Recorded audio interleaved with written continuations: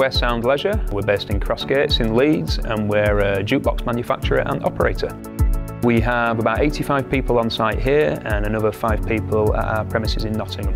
The Digital Enterprise programme was used to implement a new piece of software and hardware technology.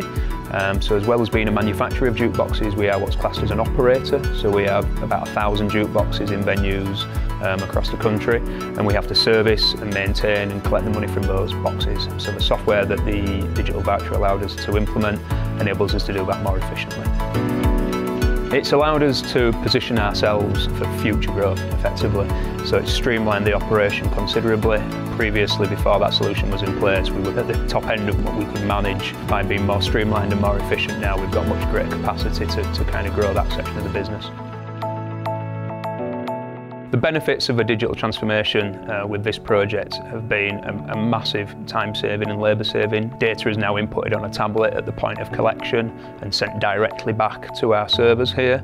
So there's several processes have been removed, several places where manual input could result in kind of inaccurate data being placed in, and all the following process there to go back and revalidate and find those errors has all been entirely removed.